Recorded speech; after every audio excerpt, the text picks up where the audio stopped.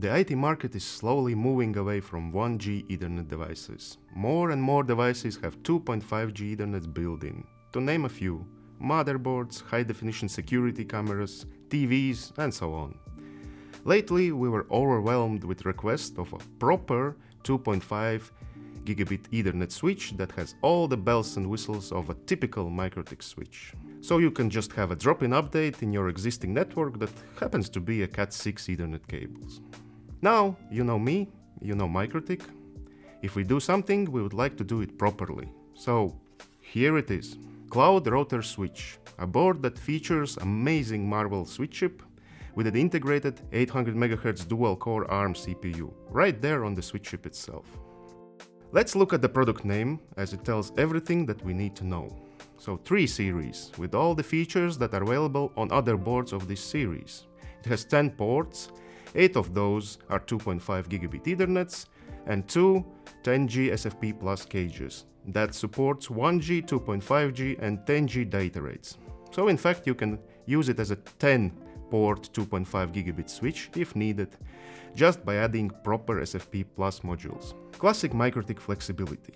It comes in indoor case that can be placed in 19-inch rack with rack mount ears that come included in the box. You can also mount it in 10-inch rack or mount 2 of these in the same 1U 19-inch rack mount space with these RM key set of accessories that you can purchase separately. Or you can just put it on the desk like here. This is wire speed switch. You can get max speed on all the ports. It also has USB for additional router OS configuration options.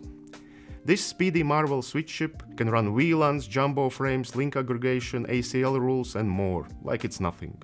You can even do some layer 3 routing. The built-in powerful dual-core ARM CPU can handle it. It is in fact one of our most trusted switch chips. You might already have some devices that features this exact switch chip.